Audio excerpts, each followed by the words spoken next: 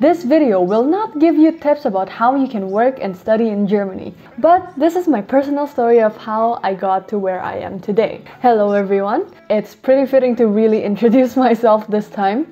My name is Genesia, or Jen or Gene. I am 22 and a half years old and I am currently working as an automation engineer in a machine builder company in Freudenberg, Germany. Also, I am currently in my second semester in my part-time master's degree in a Fachhochschule in Hagen, taking Elektrotechnik or electrical engineering. So let's start from way back. I am Indonesian, and for my bachelor's degree, I took mechatronics in a university in Tangerang, the city next to Jakarta. Mechatronics engineering is a mix of three fields of studies, which is the mechanical, electrical, and the programming parts of engineering. It's quite broad, but it gives me more of a choice of where I want to go next. Now, my university is closely partnered with universities in Germany and so has a dual degree program with these universities. So for my bachelor, I don't only get the degree of ST, which is Sarjana Technik, but I also get the BEng, the Bachelor of Engineering, from the partner Fachhochschule in Germany. The requirements to get this dual degree is I have to do a 1-month study in the partner university and then do a 6-month internship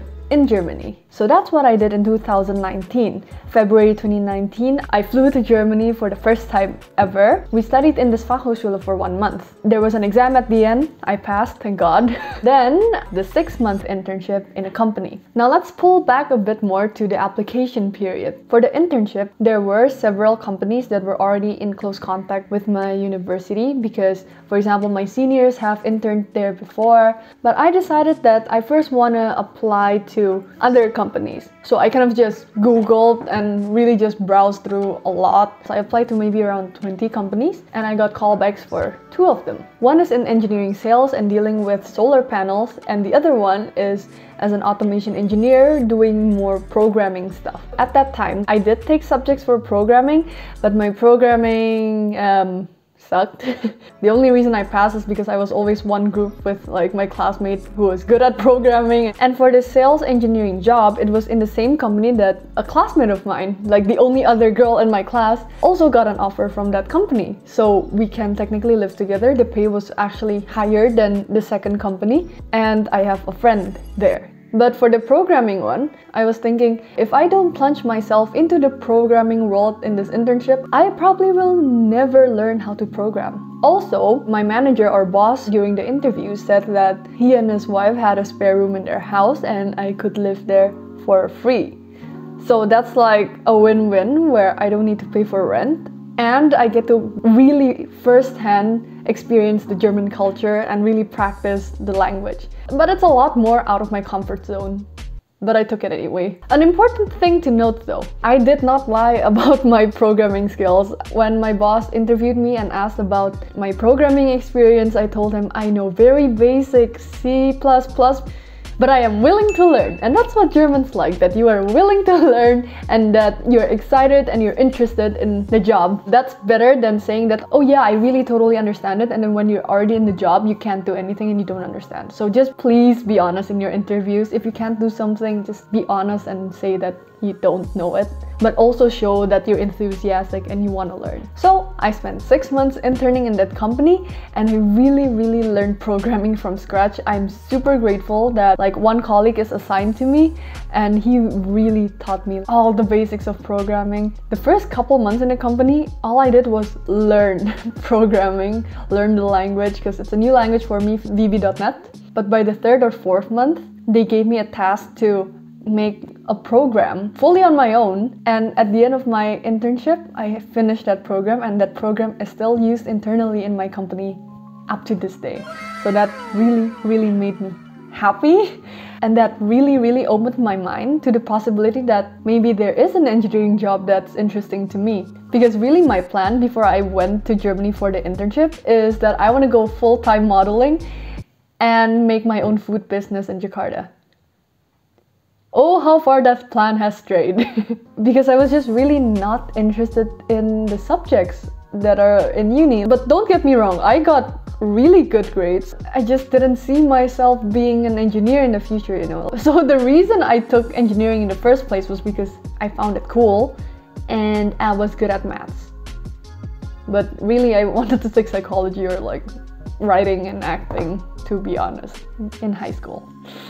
Yeah, so woo! But after this internship, after plunging myself into the world of programming, I found that I liked the way that I can create solutions and make people's lives easier through programs. That's the reason why I like programming. Anyway, back to the story. The 6-month internship was a success. I got paid 500 euros per month, quite in the normal range for a student intern. Went on a Euro trip, as you can see in my travel videos. I went home to Jakarta for my 7th semester. We had normal classes, and in the 8th semester we're supposed to do a thesis. Now this thesis can be done in a company as well, also abroad. So I asked my company where I interned in if they had a thesis project for me that I can do. There was one. I flew to Germany again in March of 2020 and I started doing my thesis. So I got paid as a veg student, which is more than what I got, so it's kind of like minimum wage salary. As we all know, 2020 was the year that the pandemic hit worldwide. I went to the office for like the first 2 weeks of March, and then Germany was in lockdown. I had home office for 8 weeks after that, but the thesis was all good. The problem was the lockdown caused flights to be cancelled. So I was supposed to go home in June for my thesis defense in Jakarta. Yeah, that was cancelled. Everything became online in July. So I had to extend my stay and extend my contract in Germany because I can't fly home and I can't not work here, because then where will I get money, you know? But because I didn't know when I can fly home again, I was starting to think of alternatives. Okay, what if I take a master's here? But back again, I wasn't really interested in engineering until I was just randomly scrolling through uni pages and I found this one major that really interested me. It was English based. It was a really cool study program that combined psychology, design, and programming. Because of that one major, I applied for a full-time master's in a university near the company because I was thinking I can study my master's full-time and I can do part-time in my company and get some money because I have to finance my own studies after I graduate. Sadly, I got rejected by this uni. I was pretty devastated. I completely changed my plans again to just going home, full-time modeling, and just starting my food business. But that fateful afternoon, my boss, whose house I also lived in for the duration of my thesis, he asked me, okay, what's your plan now? And I'm like, I'm gonna go home and probably take a gap year and do whatever it is I want to do. And he's like, if you have no concrete plans at home, why don't you just make a contract? I'm like, contract? He's like, yeah, just make a contract with us. Like with the company? Yeah, like a full-time employee. I thought you said that wasn't possible because during this pandemic, the company's not doing really well and we're not allowed to take in new employees. So that's why I never asked him if I could be a full-time employee. Apparently someone was going out of the company, that's why there's like one slot left. So he's like, if you want the job, you better tell me your decision quick because there's another person who's applying for the job. And I'm like, I'm in, because I mean, I haven't graduated at that time. I haven't even done my thesis defense and I was already offered a full-time job, and that's crazy.